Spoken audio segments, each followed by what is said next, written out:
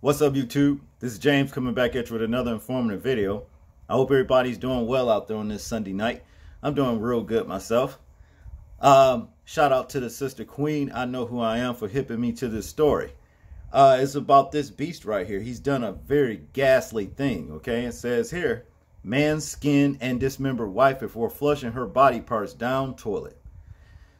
The man allegedly killed his partner and flayed her body before attempting to destroy the evidence and then calling his ex-wife to tell her what he had done.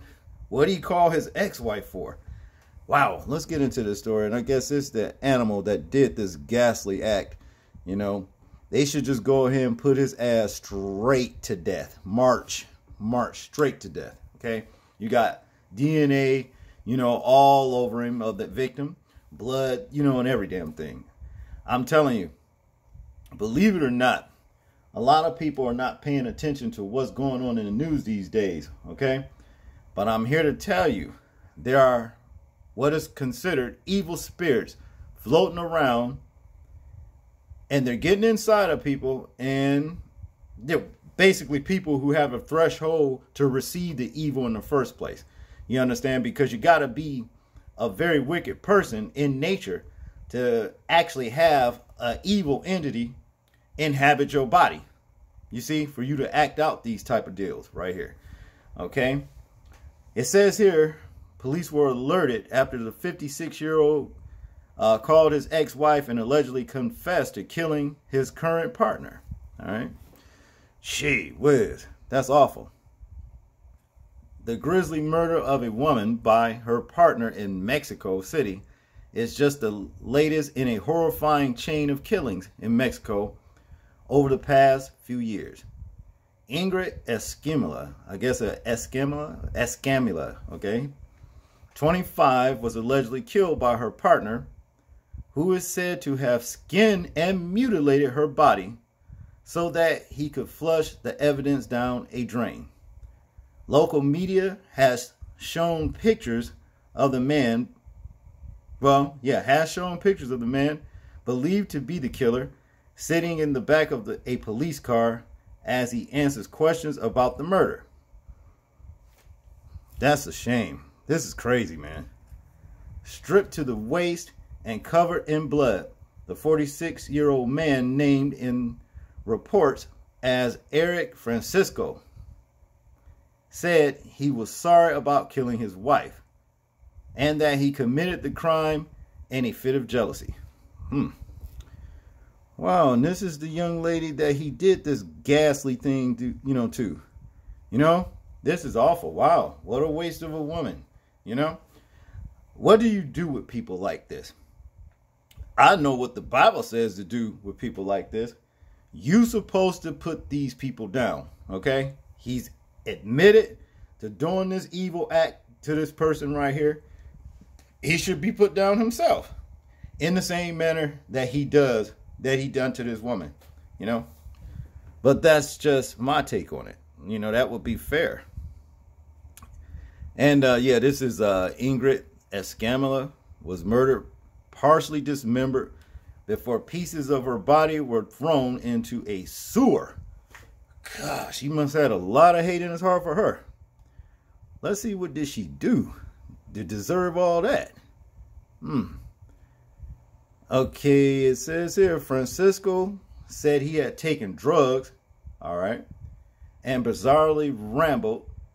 He committed the evil crime because the devil had got into him. There it is. There it is. See, when he took those drugs, he opened up the threshold to his intellect where his own inner being could be taken over by an evil spirit. And he probably was fucked up in the first place. Okay? I'm talking about the kind of person he was in nature. See? This is what's happening. So, I'd advise a lot of people who, are taking drugs, get off drugs. Because once these evil entities inhabit your body, they'll make you do what they want you to do. And then once you do it, they will flee from you and leave you, in the trouble that you're in, the current trouble, like this dumbass, But to continue, police found a large kitchen knife, which is thought to have been the murder weapon next to Miss Escambla's body. It was covered in blood. Her alleged killer had reportedly telephoned his ex-wife to confess to the murder before then going on to call the police. Why are they using alleged killer when this man, let's go back up here. Look at this man. Do you not see the blood all over him? Okay. Did they not find the big, large kitchen knife that they said that was next to the woman's body? And they're still, and he even admitted to his ex-wife that he did this, plus to the police that he took drugs and the devil got into him. And they're still saying alleged. I don't believe these people know the real meaning of that word. Okay. Wow. This is awful, man. Ooh-wee. To continue, inquiries at North Boring Properties after the discovery of the body revealed that a number of people had heard a loud disturbance at the property on Francisco Tamangno in central Mexico City in the early hours of the morning, but none of them had thought to call the police. On social media, many Mexicans also expressed their fury that crime scene photos of Ingrid Escambla's mutilated body had been circulated online and insisting that the person responsible should be prosecuted.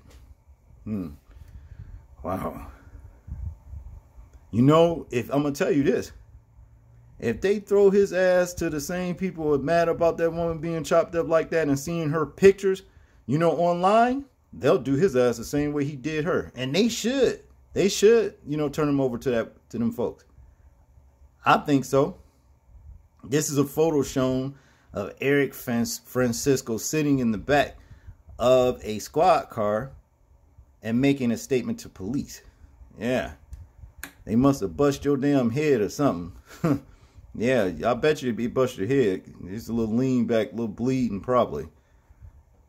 So, news of the latest murder came just a day after President Andrew Manuel Lopez Obrador. Damn, all those names, man. Dang. Has said that the statistics of the number of women murdered in Mexico over the past few years have been manipulated by the political opponents. Further south in Peru, hundreds of women took to the streets of the South American national capital, Lima, to protest against crimes being committed against women and girls in August last year. There were over 150 cases last year of women in Peru being killed purely because of their gender. Why the hell would you just want to kill a woman for her gender? That's sick. These agendas that they're pushing is just, it's really affecting people all over the place. What a shame to this woman, and my condolences to her family, who had to, her family and her friends, who are actually suffering the loss of this woman, and especially the way that she died. Okay. That's terrible. But if, the people of Mexico see this video right here, and law enforcement, you know what the Bible says to do to people like this. He's an animal. When a dog gets off of the chain and go out in a community and bite somebody, what do they do? What do they do? They euthanize the dog so that he'll never bite anybody again. These are the same things that the Bible declares when human dogs break their chain, you understand what I mean, just to want to go and kill somebody, okay? But see, the Most High's laws are not being enforced as they should be. Not only in this country, but in a lot of other countries as well, What a shame. But y'all tell me what y'all think about this story right here. I'm interested in hearing y'all thoughts and views and opinions on it. Like, comment, share, and subscribe. Please remember, people, to live your life as though we are being watched. Simply because we are. And this is James, and I'm out. Peace.